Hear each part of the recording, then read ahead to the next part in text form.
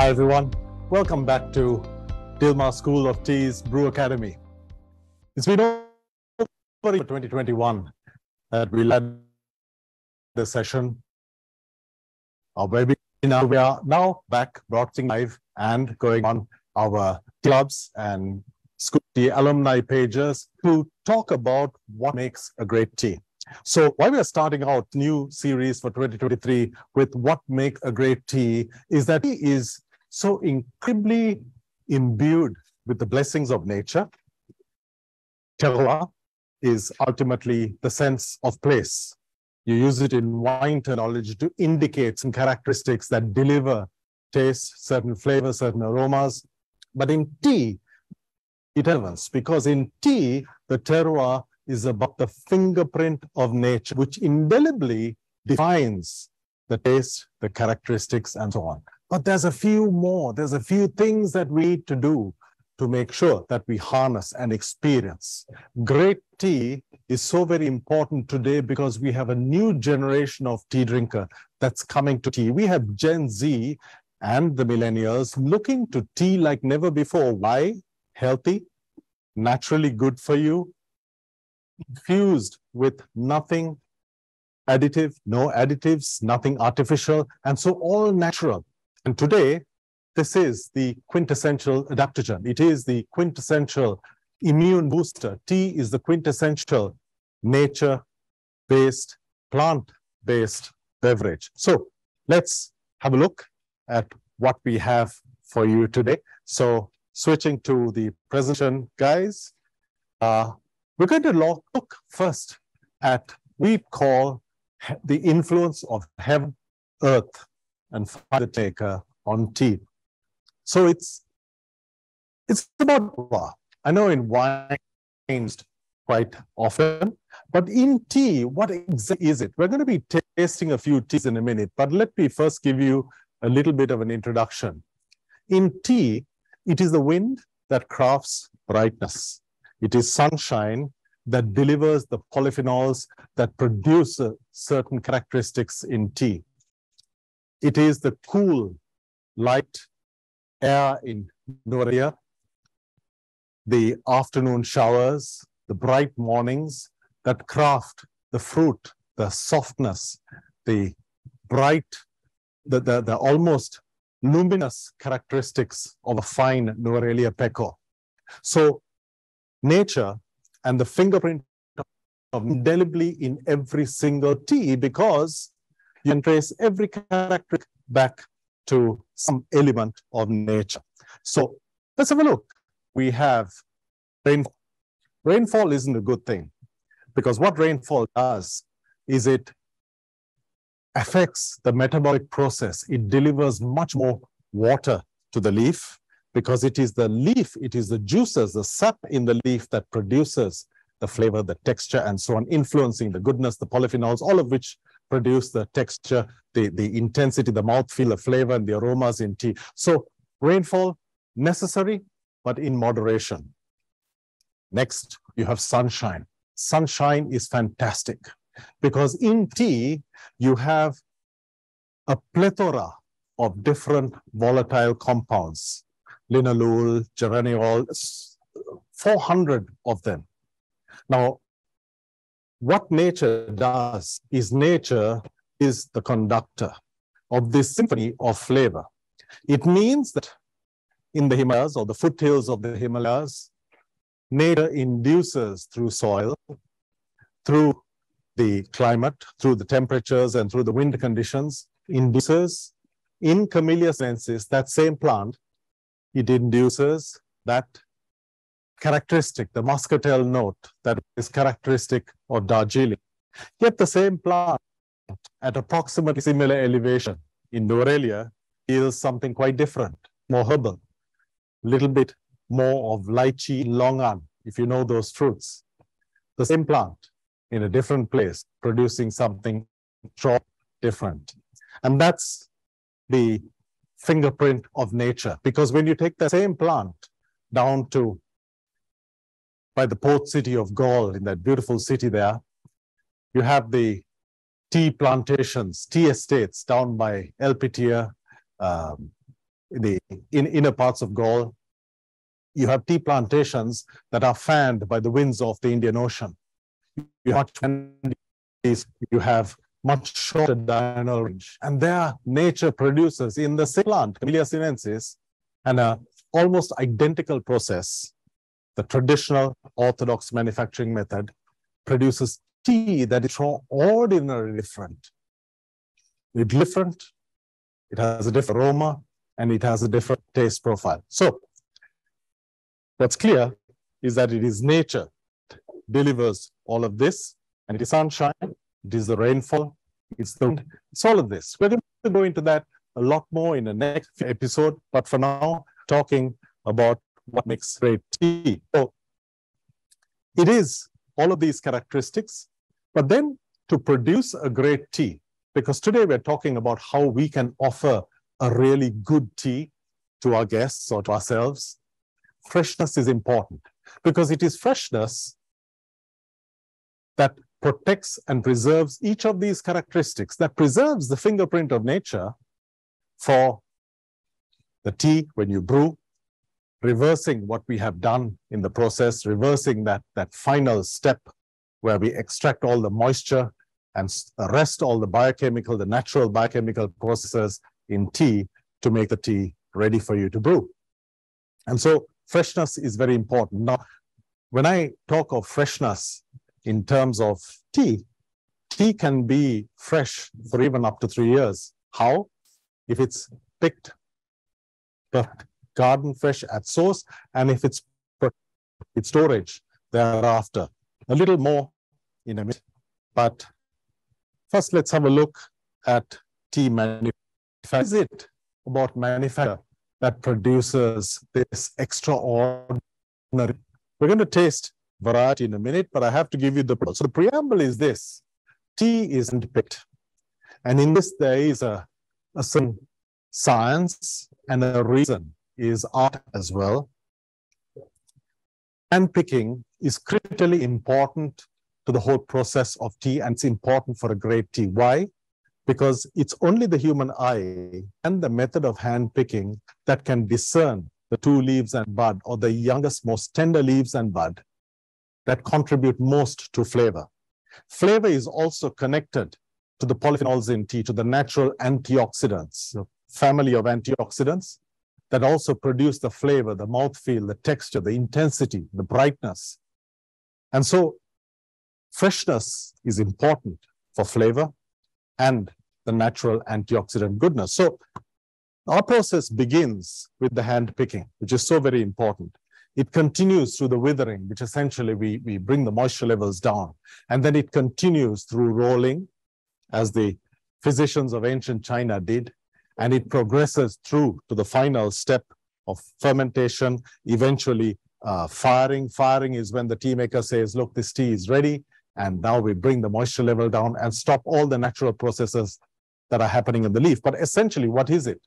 Why do we talk about tea as a natural luxury? Simply because all of these natural processes focus on the sap, the cell sap, the juices within the leaves, because it is that juice conditioned by weeks of different climatic influences of the wind, the rain, and all of the things we talked a moment ago. It is that which delivers the mouthfeel, the flavor, the aroma, the appearance, and all of those characteristics of tea. And so, what does that mean? It means that, as you see at the bottom of the slide, it means that in the industrial method called the CTC, cut, twist, and curl, you have a very simple attempt at dominate tea, which is industrial, invented in the 1950s, which produces homogeneous and very uniform tea, granules, quite similar to what you see here. But it also means that in the traditional orthodox manufacturing method, which we value and honor as tea makers who love tea, you can produce a multitude of different teas, of different leaf sizes, of different tastes, flavors, aromas.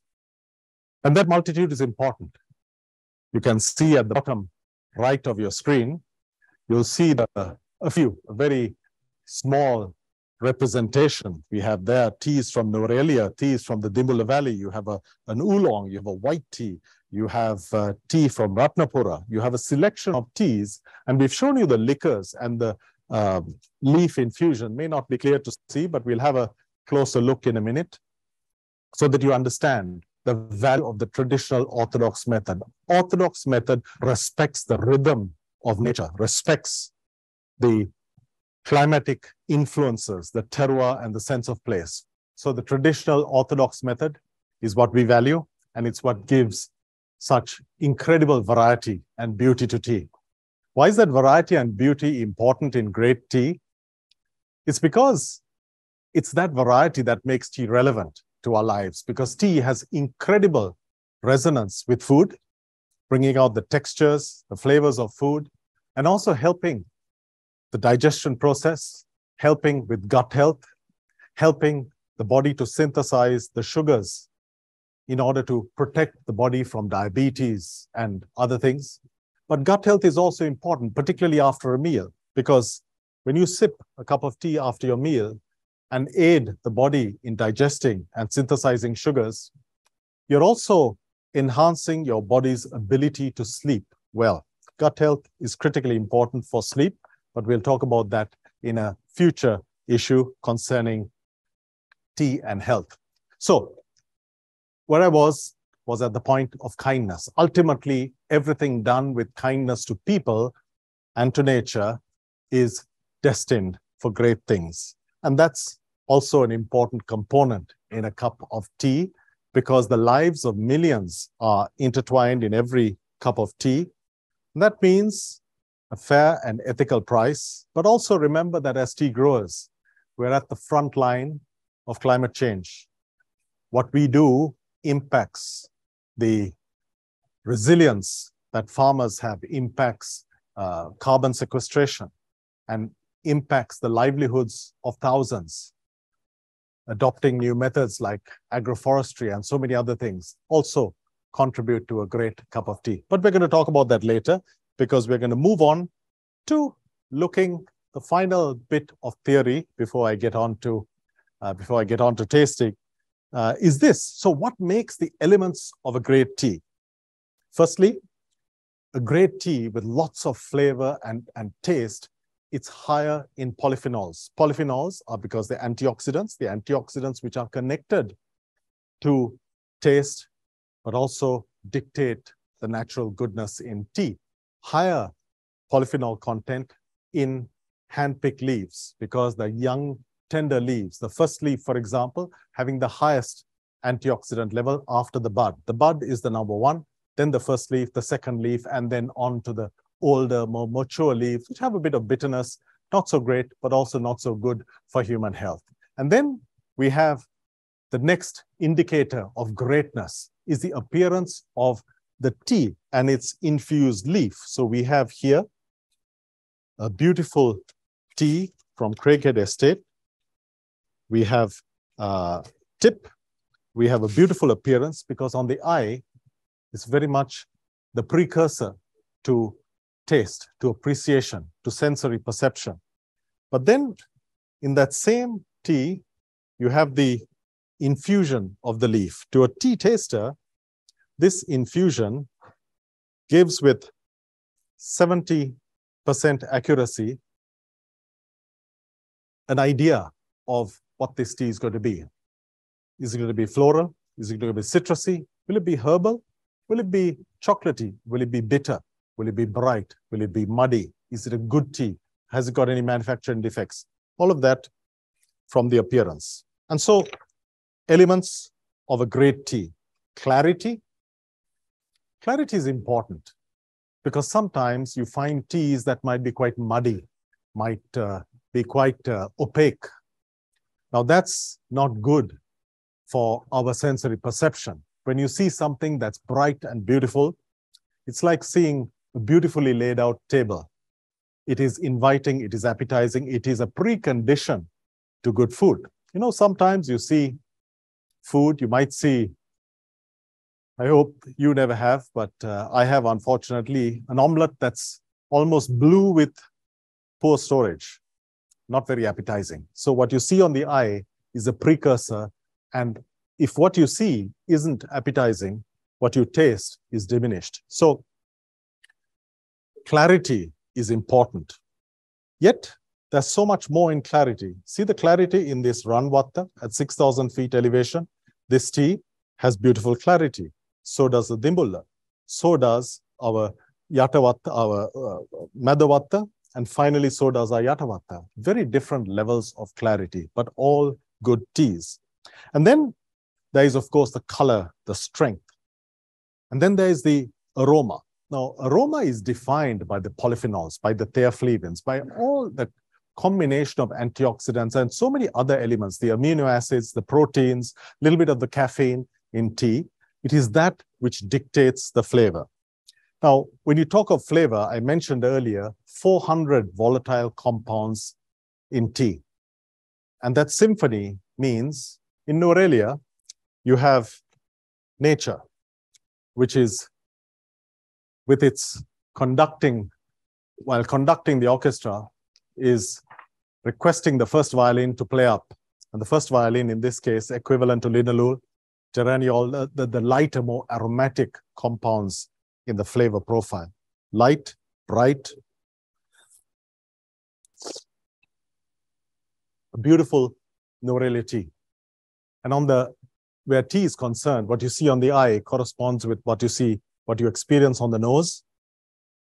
Brightness, it's a little herbal, little fruity, touch of sweetness in the edge. And yet here's another brilliant tea. It's also a great tea.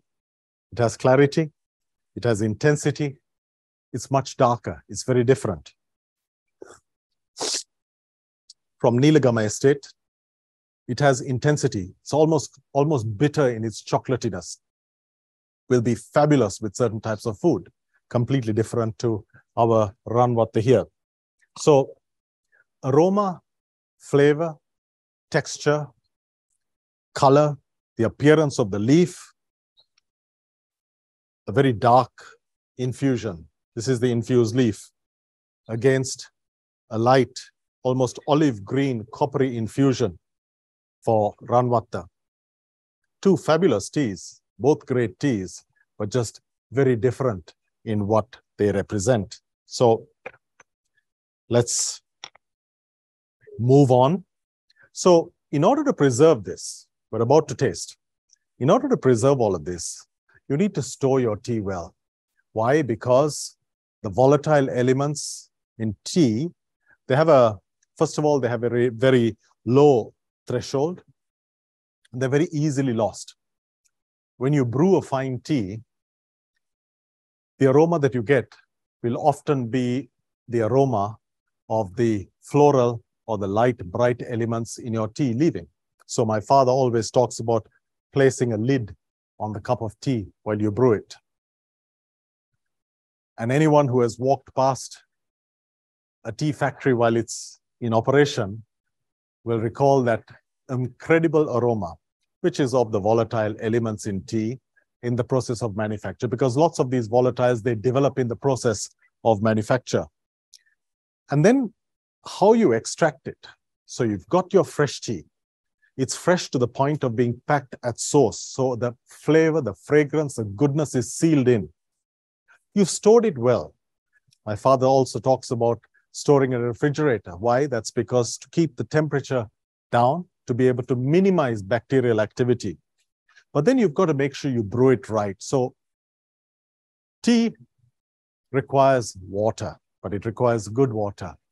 Calcium, particularly in tea, in water, can inhibit flavor, freshness, the goodness. It can make it quite unappealing, muddy, quite unpleasant in aroma. So mineral content needs to be controlled. Typically, a tea should be brewed in water of around 6.5 degrees, 6.5 pH.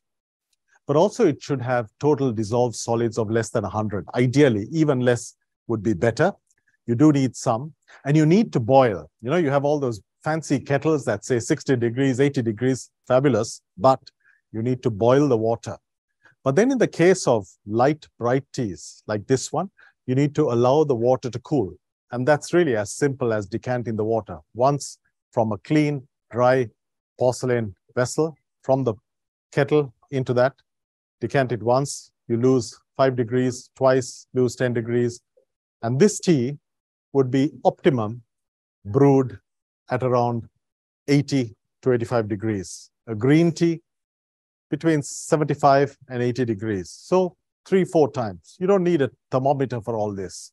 And the reason is that because the flavor, particularly the lighter aromatic elements in tea, are volatile, you need to make sure that you don't burn them off. You don't lose them with water that is too hot. So if you pour boiling hot water directly onto a light, bright tea that is bursting with goodness and flavor and aromatics, you would effectively be scalding it and completely losing it because of the temperature that you're applying to that tea. So freshness, the right amount of tea, the right amount of water, and believe it or not, and this is a topic for a future session of the Brew Academy, believe it or not, the shape of the vessel, the drinking vessel, also has an influence. Imagine taking this tea, drinking it out of a tin cup. I think you get what I mean. So it's not only the shape that influences the aroma, but it's also the shape that influences how the tea impacts the tongue. So you have the 5 senses, the sweet, the sour, the bitter, the umami, and so on. But also you have where the tea comes in. So if you have a thick mug, sometimes you lose some of the sweetness, but around the tongue, you have most of your sensory receptors. At the back, the bitterness, which is there to prevent you from ingesting anything that's toxic and unpleasant. So now we come to a point where we're going to be tasting. So we've got a few teas, okay? And I'm going to talk to you about a few great teas. So the first tea is our Ceylon Silvertips. It's a beautiful tea, and it's beautiful not only because of the art in it, but also because of the fact that Ceylon Silvertips is a pure white tea. It's just the bud. The bud of the tea leaf is where natural goodness is most concentrated, and it's an acquired taste, mind you. So any of our friends watching from the Middle East, if you like strong tea, people watching from Sri Lanka like strong tea, particularly tea with milk, this is not the tea for you. But we present it in a champagne flute because it is, in essence, the champagne of tea. Each tea picker, who would normally pick 18 to 25, sometimes more, kilograms of tea, would be able to manage maybe 200 to 250 grams of Ceylon Silvertips, because it's an extremely delicate process. When you pick the bud, you need to make sure that you don't crush the bud and you don't allow the fermentation to begin. That would bring bitterness. So here, light on the eye, beautiful floral notes, got lychee, you've got sweetness, you've got almost an orchid, almost a frangipani-like floral characteristic. Light, beautifully delicate, also on the nose. Fabulous with certain types of food, a little bit of maybe a soft lime pie, something like this, but also an extremely rare indulgence. And then we have a green tea. So in this case, we're using our organic leafy green tea. So green tea, also a really great tea, herbal, beautiful notes of straw. It's got freshly cut grass. It's a great tea, but in a very different way to our white tea.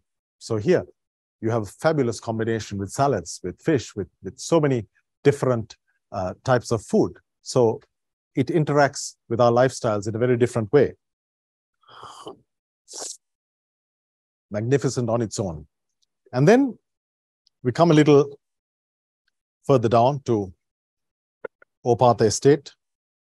Here we've got a first leaf oolong. So an oolong has a mild fermentation, a very light fermentation.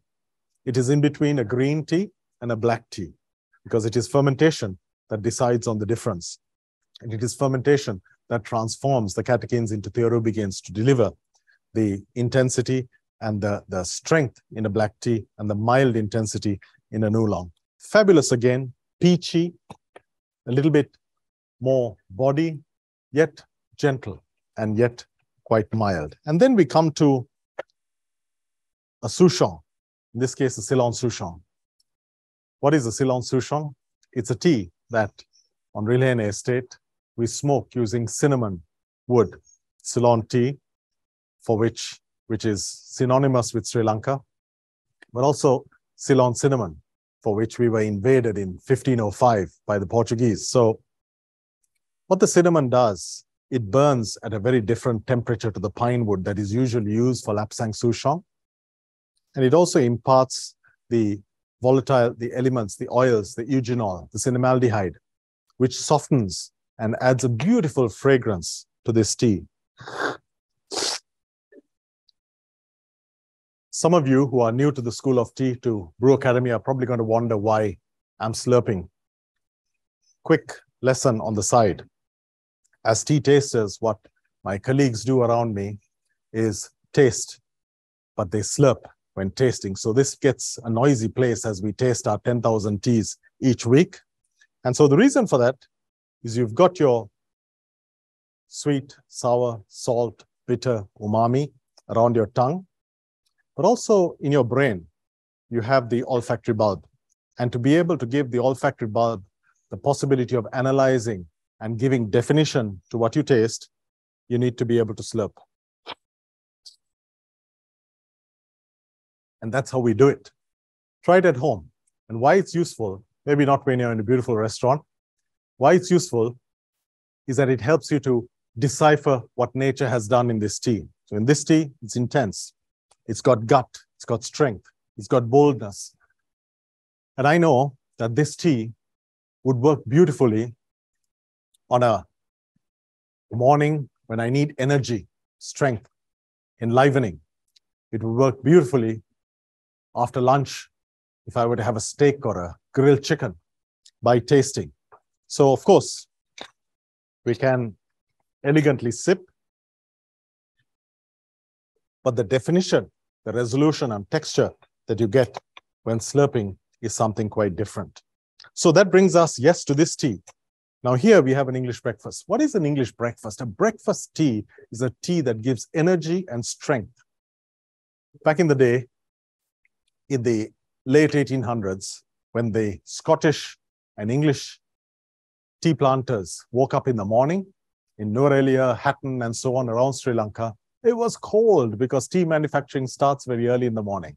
So to ward off the cold, they wanted a brew that was strong and bright, and hence breakfast, which started out as Scottish breakfast, evolved into English breakfast, and today is Ceylon breakfast, English or Scottish breakfast. But a breakfast tea needs to be bold, it needs to be bright, because it has to have that energy and that intensity, the brightness that is great for a morning. So if you see a light English breakfast, that's not a breakfast tea. This is based on the original recipe for breakfast tea. So then we have infusions. We have black teas. Now people talk about black teas as being one type of tea, but these are 4 black teas. I know this looks a little like an oolong, but it's a black tea. And so you have a light, bright, grown at a very high level, 6,000 feet above sea level. You have a slightly more structured, woody, bright tea that is grown at around 4,000 feet. You have another at around 2,000 feet, getting malty, a little bit more earthy. And here you have bitterness in the Yatavata. It is fantastic. It has notes of chocolate and actually brilliant with bitter chocolate as well, with dark chocolate. And so now we've been through our white tea. I'm sorry, I don't think I've moved the slides, but we've come all the way to We've come all the way to a black tea. And so the point I want to share is what makes a great tea. It's a tea that's made with love. It's a tea that's made in the traditional orthodox style. It's a tea that is grown, made in the traditional artisanal way, orthodox, and packed at source, because freshness is absolutely critical. It is a non-negotiable when it comes to flavor, aroma, and all of those things that make greatness in tea. But what makes a tea great is also the natural goodness. And there again, freshness, proper storage is non-negotiable. The antioxidants in tea are pretty amazing.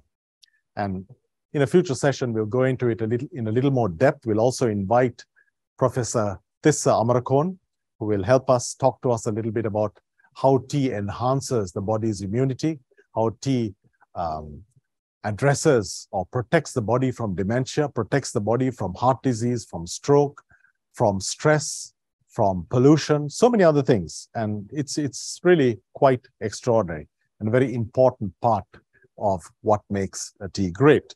And then we come finally to the different types of tea, black tea, green tea. There is no one taste profile. So whether it is one of 4 teas, now behind this lies almost 10,000 different teas. We taste 10,000 here, and each of these could be a black tea, and most of the 10,000 are black teas, but they're all very different. And so that brings us to the end. If there are any questions, guys, can people share questions? Yes, if there are any questions, send them through in the chat and we'll be happy to answer. But in the meantime, what we have coming up is luxury in tea. That's going to be next month. So we're going to have a session of the Dilmah School of Tea's Brew Academy once a month. It depends a lot on where we are, what you tell us is your preferred time. So once a month, we are going next with luxury. We're going to continue with different aspects of manufacture, different aspects of gastronomy. We'll talk about mixology this year. We'll talk about the health benefits. We'll talk about the latest developments in health benefits. We'll talk about tea and music. There's a lot more to come. And so based on the last time we were online, we've put together the bundles that you requested. Thank you for asking us. So everything we've presented is available at a special part and a special page on our School of Tea. So we've got a white tea bundle, green, and so on and so forth. So if you want that, there's a QR code on screen. Check it out or visit shop.dilmahtea.com and choose what you would like. We talked about kindness. And what really makes a tea great is kindness to people and nature. And to thank you and to reassure you that what we do in honoring my father's philosophy of serving humanity is something real, it's tangible, and it is impactful. A quick look at what we do through the MJ Foundation and what we do through Dilmah Conservation. Guys, I think that's it. Thank you. Thank you very much for joining us.